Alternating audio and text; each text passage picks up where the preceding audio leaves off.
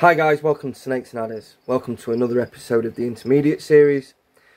The golden white-lipped python, Leiopython albertisii. This video will also discuss Leiopython fredparkeri, whose captive husbandry is identical. So, first off, we are back. Thanks chiefly to the success. You're strangling me, dude. Thank you. Why do you have to hold on that tight?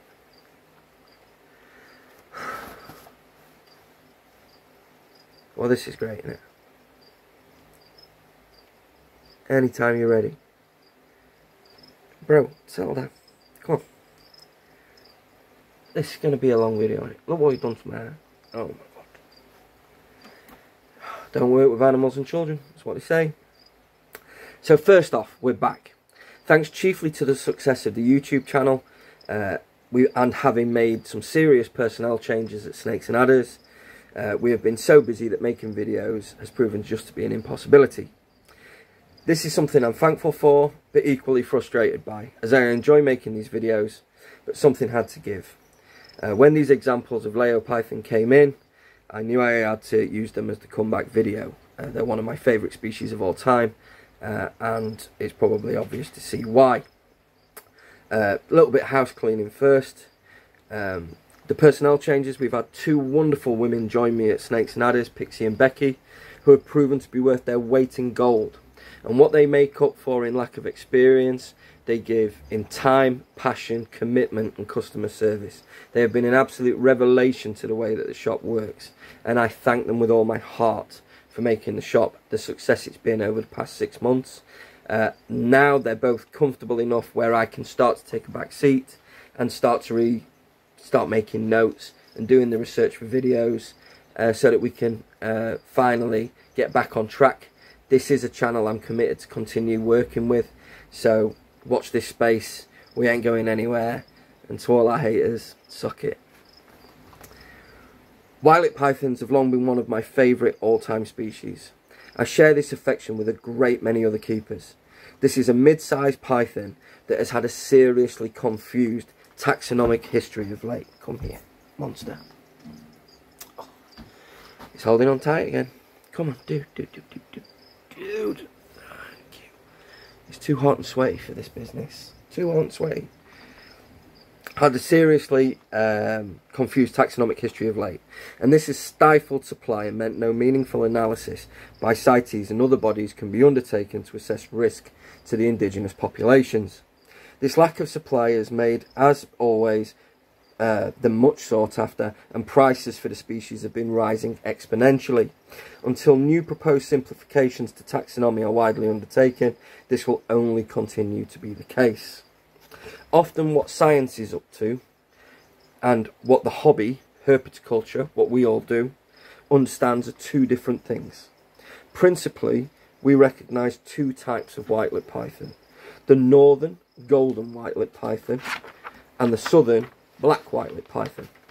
Their taxonomy we'll get to later, but now accept that there are gold and black specimens. The more commonly encountered species is the golden white-lipped python, which we have an example of here, and the golden specimens occur across the northern half of Papua New Guinea and Irian Jaya, across this section here, up into the Birdhead Peninsula.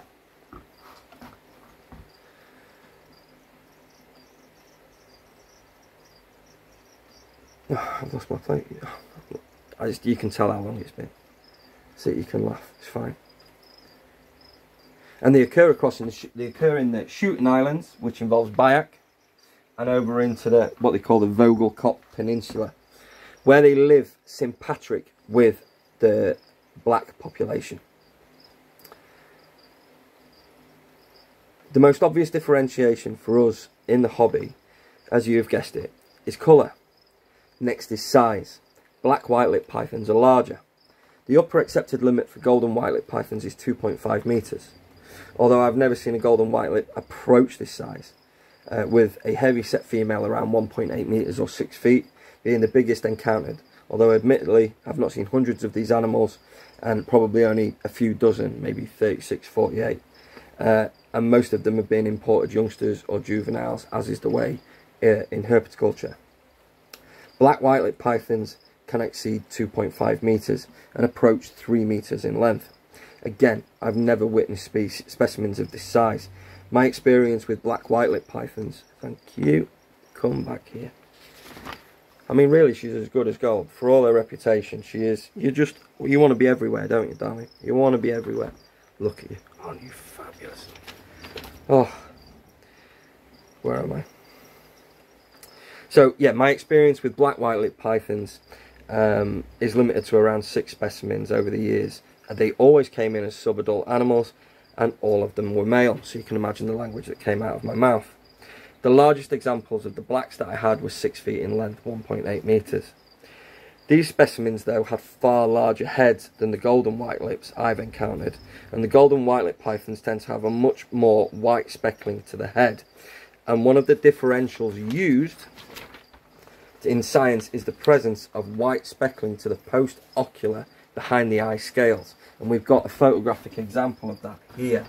So this is the southern black white-lipped python, Leiopython fredparkeri, illustrated underneath the map, and this is the northern race, the golden white-lipped python, Leiopython albertisii. On the head photograph of the black white-lip that we had years ago at Snakes and Adders, you can see that the post-ocular scales are patternless, whereas on the golden white-lipped python, 2 post-ocular scale white patches exist. This seems to be a true rule for the northern golden race and all of the southern black race, and seems to be one of the major differentials used to science to be able to identify them. Captive husbandry is a tale of 2 halves. Neonatal care can be more demanding with animals presenting as weak or finicky and liable to being sensitive to less than perfect regulated conditions. A lot of this centres around humidity and their ability to succumb to respiratory infections as neonates. Tales of old included some keepers even raising neonates for the first few months in almost incubator-esque conditions to maintain both temperature and high humidity. While most white-lipped pythons will begin feeding without too much drama, but on occasion the use of both bird and lizard scenting can be beneficial, as well as the use of live baby mice to entice initial feeding. What we also can use is something called a reflex feeding technique, which plenty of people who keep intermediate and advanced species will know about, where we get them to strike and bite. This is a reflex, and they drop it. And we have to exercise inordinate amounts of patience to get them to seize it and properly keep hold of it. At which point, we've got to play a game of statues and stand still until they've finished. So you can imagine this is quite a time-consuming project with a litter full of babies. But nonetheless, it's something we've got to do. Green tree pythons are very similar, Matlock's pythons are very similar. And it's just having the patience to sit with that reflex. They're more than willing to strike. The babies are little psychopaths, so they're quite willing to lunge. It's just getting them to keep hold of that prey, and when they get it, unfortunately they see our heat signature and usually strike straight over the cool mouse for us, so heating up the prey is important as well. As discussed with the initial cosseted care in the incubator, shedding can be problematic in anything less than ideal conditions. The skin is wafer thin when shed, and is taught easily, so stuck sheds being quite common. A saturated yet clean tank is a prerequisite to keep the species shedding properly. As the babies develop and enter their second 6 months of life, things begin to ease up and the neonates seemingly harden off. As the babies develop and enter their second 6 months of life, things begin to ease up, and this is a species that grows quickly and they seemingly harden off. God, you're making me repeat myself. Why are you holding on so tight? Oh.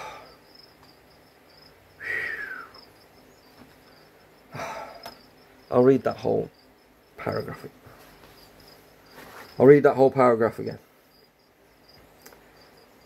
So with the babies, as discussed with their initial cosseted care, shedding can be problematic in anything but less than ideal conditions. The skin is wafer thin, and when shed and is taught easily, leading to stuck sheds and being quite common. A saturated yet clean tank is a prerequisite to keep the species shedding properly. As the babies develop and enter their second 6 months of life, things begin to ease up, and this is a species that grows quickly, so they harden off from this point onwards. The next is a unique practice of the golden white-lipped python and the black-lipped white-lipped python. Are you trying to break my pictures? That's not cool. With other species you will have not seen up until this point.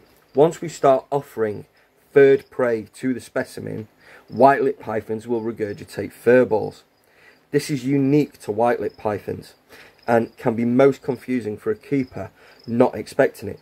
During standard maintenance in the vivaria or tub, compacted ovoid pellets of fur will be found in the tank, as well as standard fecal and urate deposits.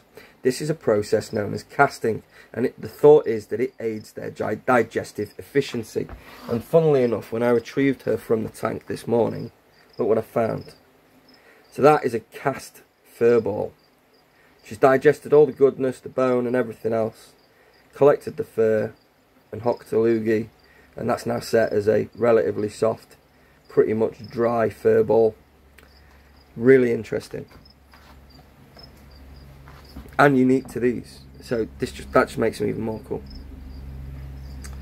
Initial care, owing to the need of high humidity, regulates to the animal to being raised in a tub system with limited airflow to maintain humidity. This though increases the risk of bacterial and fungal issues, so cleanliness is next to godliness when raising white-lipped pythons. Once the animal is around 24 to 30 inches in length, 60 to 75 centimetres, a transition to a vivarium is possible. The vivarium should be of terrestrial aspect, but with enough height to allow low-level climbing. A moss box should always be provided to aid the shedding process, as well as a water bowl that allows the animals to bathe should they want. Whilst their sensitivity to low humidity may not affect them in a respiratory context, bad sheds are still commonplace into adulthood. Substrate should also be deep, as this is also a semi-fossorial species that hides underneath leaf litter and moss mats in the wild. Owing to this iridescence and skin condition, it wouldn't be much good being a boreal when you glow all the colours of the rainbow as bright as you can imagine. Heating the vivarium would be by way of halogen bulb, ceramic heat emitter, or both, coupled to a reliable thermostatic controller. The need for warm air is a must, so this renders the use of deep heat projectors. You're now wrecking my cricket tubs, aren't you? I can hear the rattle. Come, bear with me. Mrs. Woman, come on. Oh, thank you. This way. Round the front. Oh my God. It's a good job you're taming it, eh? Are you holding onto my arm? Okay, you can hold onto my arm. Oh, where am I? The need for warm air is a must, so this renders the deep heat projectors ineffective. A basking site area of 32 to 33 degrees Celsius should be provided with a cool end of 26 Celsius during the day.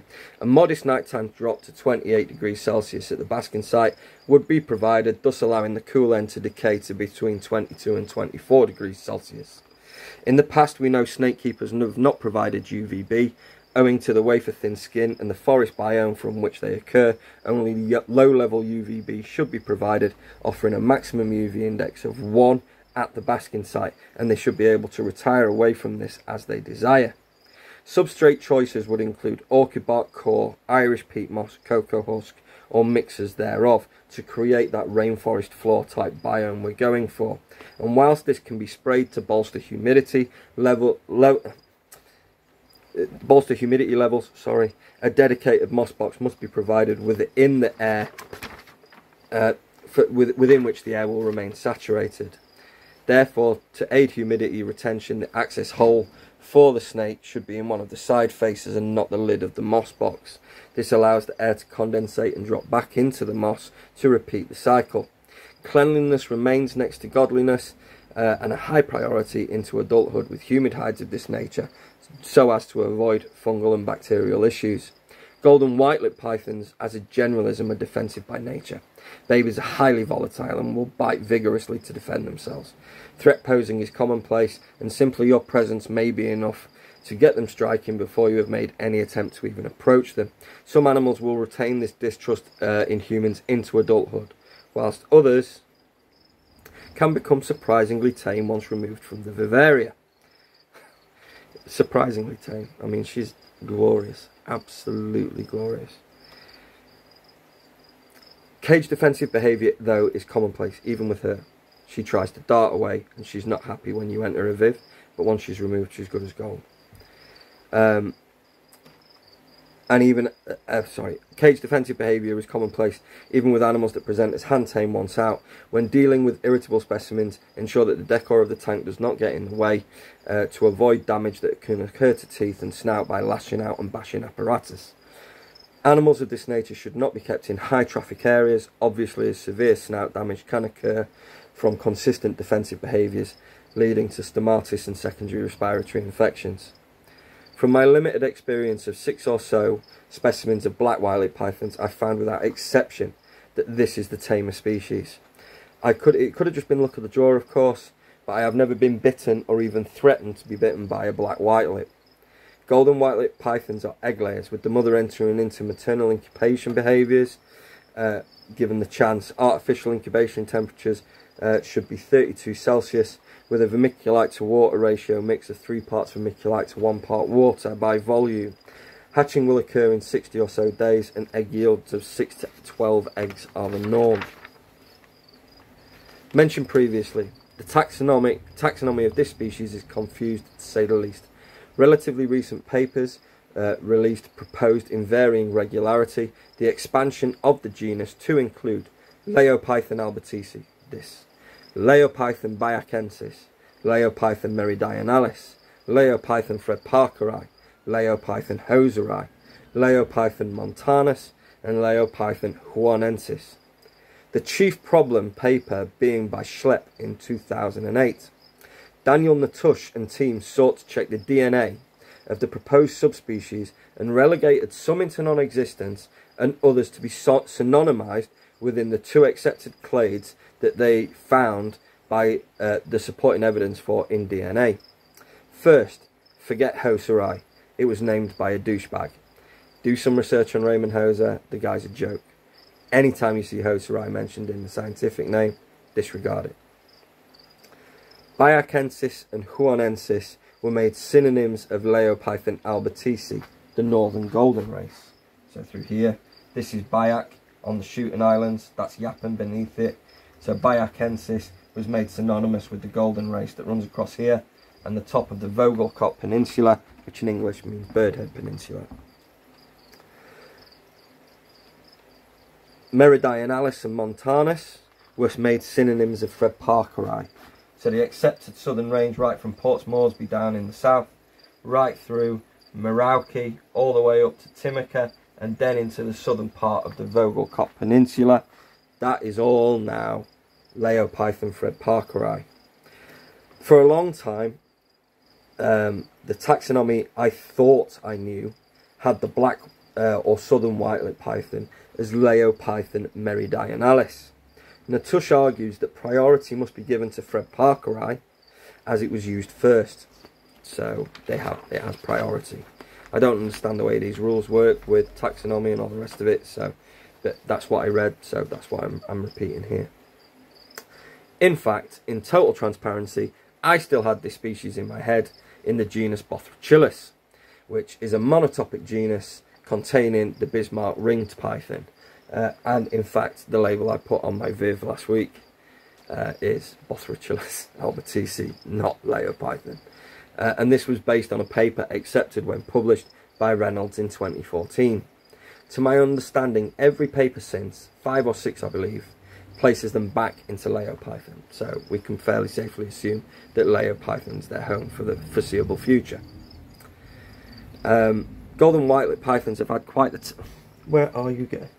No. Golden white-lipped pythons have had quite the taxonomic history and have been placed in a number of genera over the years. First described in 1878, so 143 years old to science, by Peters and Doria as Leiopython albertisii. The name is given in honour to Luigi Maria di Albertis, an Italian explorer.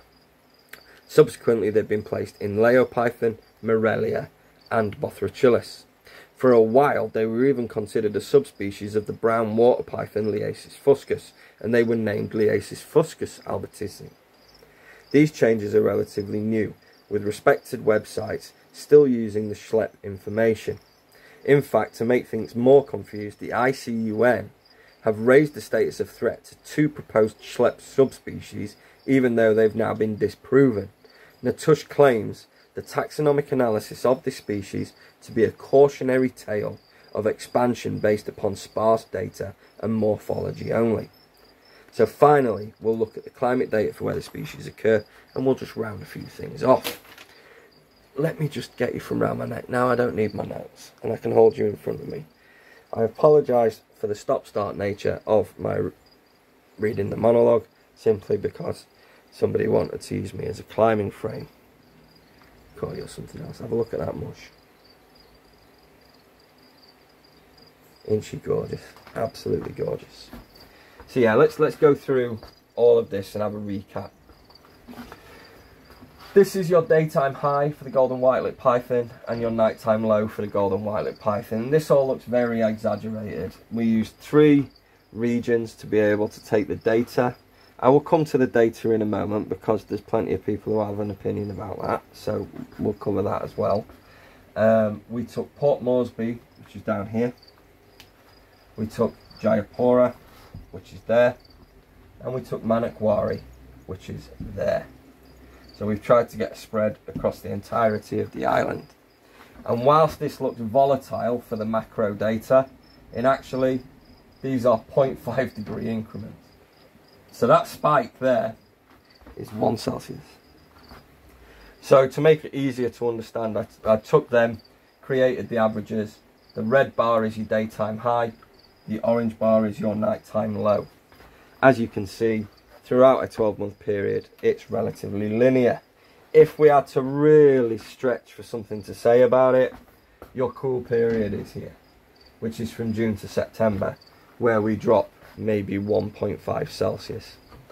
The rainfall seems to be a bit more of an indicator.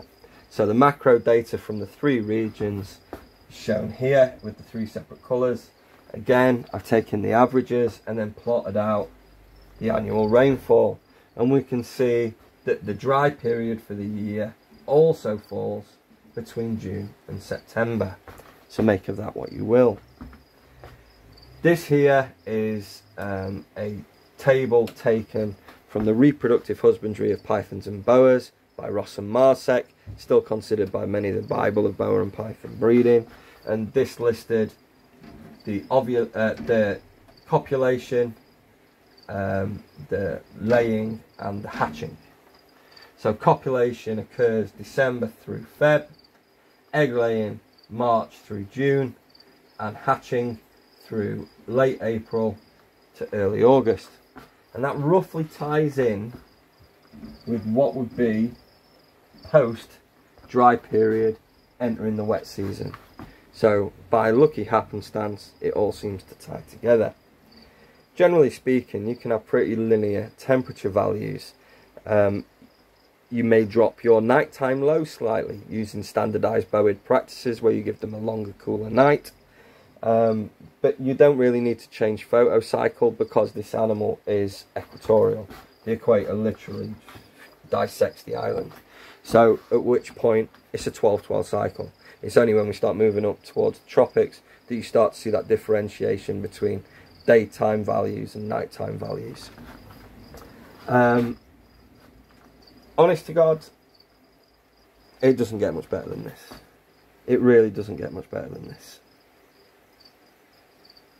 Whilst everybody's chasing morphs, chasing colour phases, chasing everything else, sometimes nature just gets it right.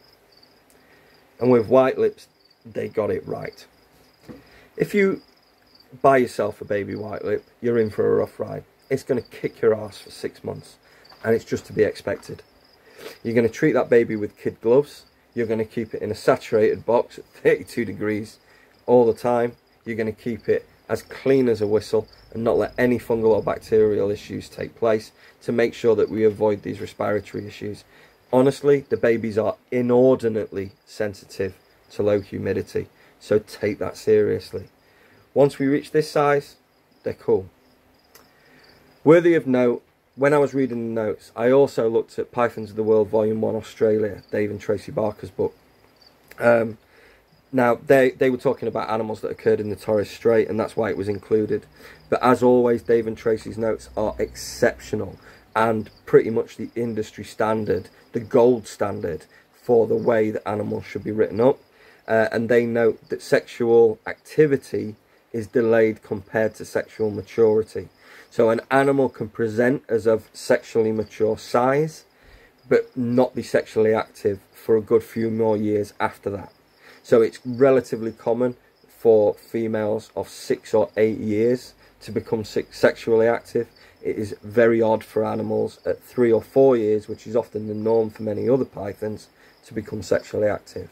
So this will be a long-term project for you should you take on a white-lipped python. Well, 4 months, rusty as hell, 3 attempts at starting the video, having a snake that was determined to strangle me, put me off my notes.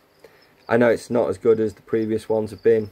I'm going to get back in the swing of things. It's just a bit of ring rust, and I'll get fighting fit when it comes to doing these videos soon enough. We appreciate your time watching these videos.